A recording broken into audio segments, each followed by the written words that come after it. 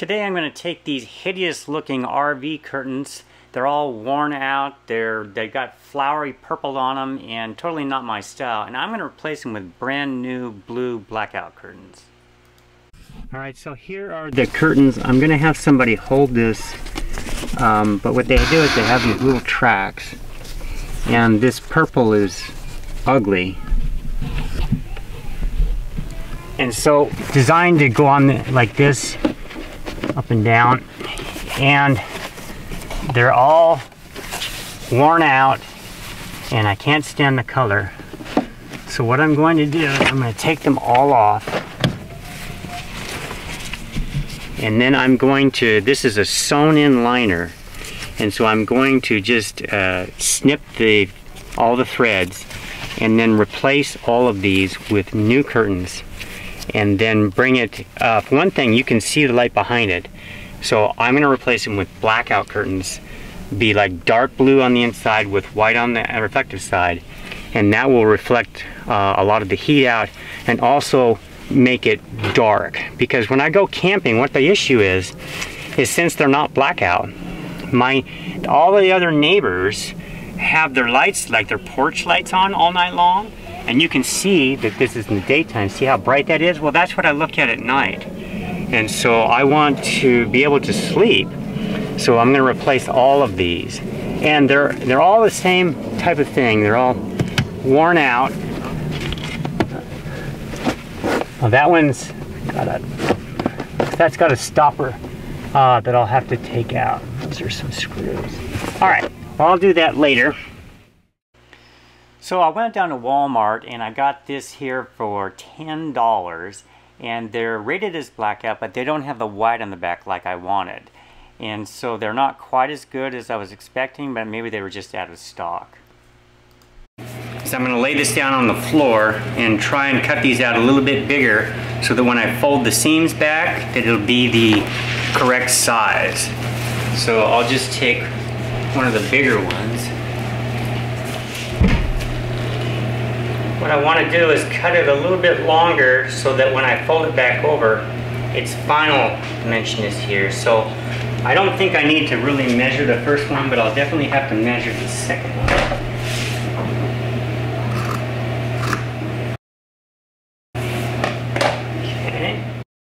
Okay. Using the other one as a template, I got the final length and I'm going to fold it right here, and then I've got 2 pins on it, and then now I'm going to go back and I'm going to fold in that other one so that it has a nice seam, and then I'll sew it on the sewing machine.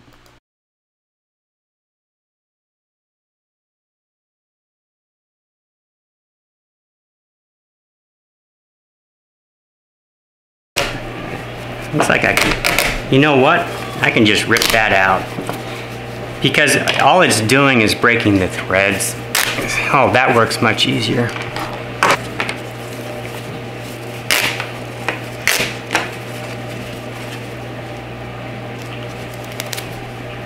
Okay, now that it's all pinned to exact size, I'm now going to sew that fabric there around itself so it's nice and neat, and then I'll sew on the track after I'm done with this.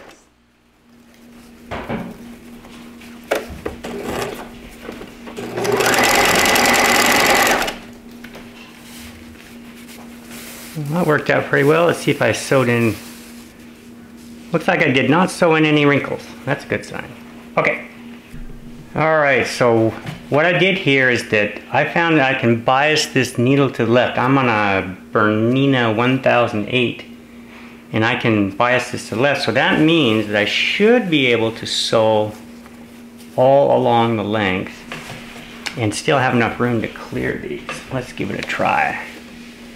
Now bear in mind, I am an amateur sewer. So if you think you can do it better, you would be right.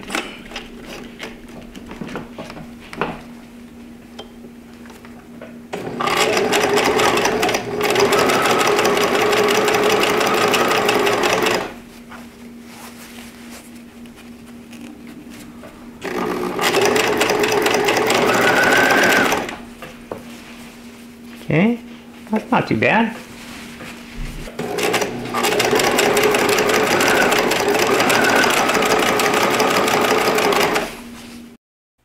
Now just repeat that on the other side, and then we should be about ready to do our snaps.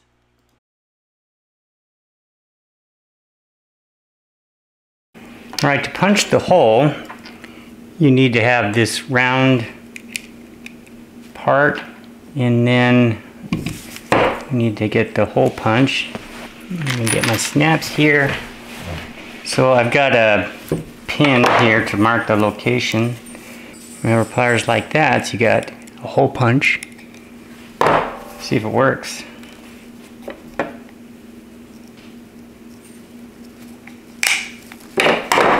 Oh, it works great. Alright. So let's do the other one while I have the tool. Okay.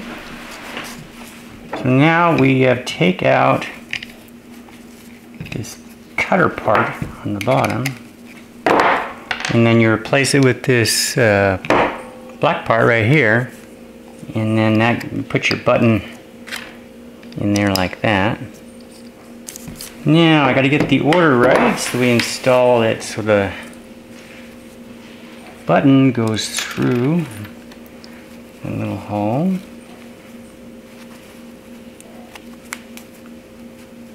And then the females right here. Let's put the females on. And then what that'll do, if you look in there, that will spread that out. And then we can just squeeze that down in there.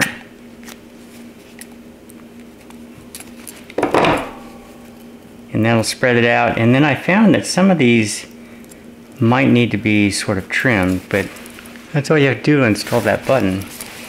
Pretty quick.